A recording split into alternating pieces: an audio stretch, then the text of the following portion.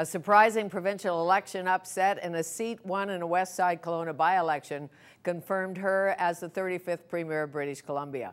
When Premier Christy Clark won in the Okanagan, she said in 4 years, she wants people to look at her and say she did what she said she was going to do.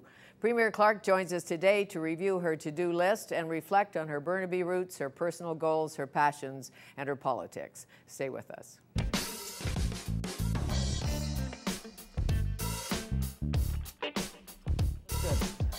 It's good to be here with you today and with BC Premier Christy Clark, who was sworn in as Premier on March 14, 2011.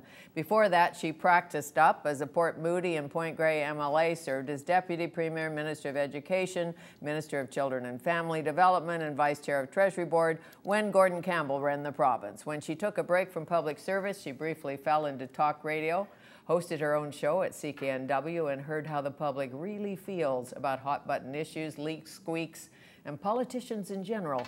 Having hosted many hours of open line radio myself, I know BC callers do not hold back, ever. That's true.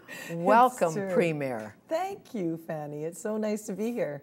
I still have people, when I was up in Kelowna campaigning, who say, I loved your radio show. I listened to it all the time.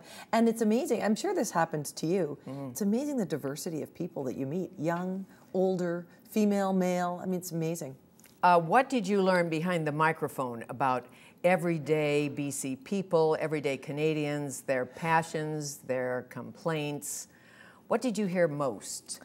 I think that people are less cynical here than in other places. I think people wanted something to be for, not just things to be against. And so there are, in talk radio, you'll remember this, there are some issues the same people will phone in on them. It's the complaining kind of stuff. But there are some things that capture that really affect people's lives in a very real way. Occasionally you'll be talking about it and you'll get a very broad swath of the public. And people will be quite constructive about wanting to fix those things. And they're frustrated that government isn't doing more. Exactly. And as a politician, you can do more. And you interviewed politicians, and you know so well they're media trained. Yes. To a great degree. And it's very hard to get the answer out because they have been media trained, as many people have, not just politicians. It's true, but having sat on both sides of it, when, politicians, when they're talking about what they're doing most of the time, now this isn't true all the time, but most of the time, they believe what they're saying. So they have a story, the interviewer has a perspective or wants to create a story, and so those two things create the entertainment in between. But my experience with most politicians is they actually believe what they're saying. Although occasionally, Occasionally, they're told what to say. Yes. Sometimes more than occasionally. So you were a big hit on the campaign trail. What do you think it will take for you to be a big hit as a Premier? What do you need to do now? I need to deliver lower taxes. We need to start paying off our provincial debt. We need to create jobs and grow the economy. Those are the things that I said I would do, and those are the things we have to do. So that also includes balancing our budget and controlling government spending, because you don't get to any of those other things if you don't start with the premise of balance. So you said off the top, I want to be remembered for doing what I said I was going to do. That's what people elected me to do, so I have to deliver on that. And when you wade into a thorny issue, peace in education, teachers in the classroom, this year? Well, this year we're working toward that 10-year agreement with teachers. That would be 10 years of labor peace. And we're starting to see the Teachers Federation wanting to engage, which is great. And, for me, I think about it. My dad was a school teacher in Burnaby. He would have loved the idea that he could get an automatic raise tied to the rest of the public sector, and he would never have to go on strike to get it, because he loved his kids. He didn't want to miss a day of teaching. And your mother was a counselor. Yeah, she was a marriage and family therapist. I had a lot of counseling when I was growing up. I bet you did. Yes, I've never been back since. Oh, you'll need it again, trust me.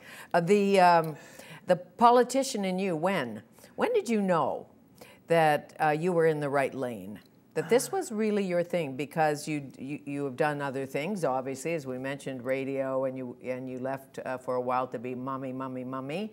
And you ran for mayor. You didn't run for mayor. You ran for the mayoral nomination. Got beat by Sam Sullivan, who's now working with you. Yes, as an MLA. He's doing a fantastic job. So what is it about public service for you? Well, you know, my mom was a full-time volunteer for a long time before she started working. So she was doing daycares and building community. My dad was a school teacher and a school counselor. So they were all about giving back. You know, they were all about contributing. So I absorbed that. All of my brothers and sisters did as well, this idea that public service was an obligation. And not just an obligation, but for them it was really the most fulfilling part of their lives. That's what I observed. So when my dad, after school, would stay and coach the basketball team and miss dinner and come home, he would be charged up from that, you know, working with the kids and doing things outside of his regular job. That inspired me, I think, and it was an example that I mean, I want to set that example for my son too. And I think you do, because I recall, and you can't believe everything you read in the paper, but when it looked like you were not going to win this election, according to the pollsters anyway, I don't know what you thought, but Adrian Dix pretty much thought he had it wrapped. Well, the Vancouver province had a front page with a picture of Adrian Dix that said, "This man could kick a dog and still win the election." I remember. And Michael Smith wrote a column or something about that very thing. Yeah, and in fact, so you know, that was kind of the low point, I'd have to say. And so if you ask, you know, you asked me, well, when did I know that this job was really for me? It was, Fanny, over those last 2 years before this election, when we were so far back in the polls. Nobody believed that we could win this election. Nobody. And yet, when that happens, you have to dig deep and decide that you believe in yourself. And why do you think you won? Because I believe in something. I think we won because we stand for something. And elections are a battle of ideas. And so, you know, we stood for a strong economy. We stood for jobs, low taxes, controlling government spending, and we were crystal about how we were going to do it in our platform. And I don't think our opponents really were clear about what they stood for.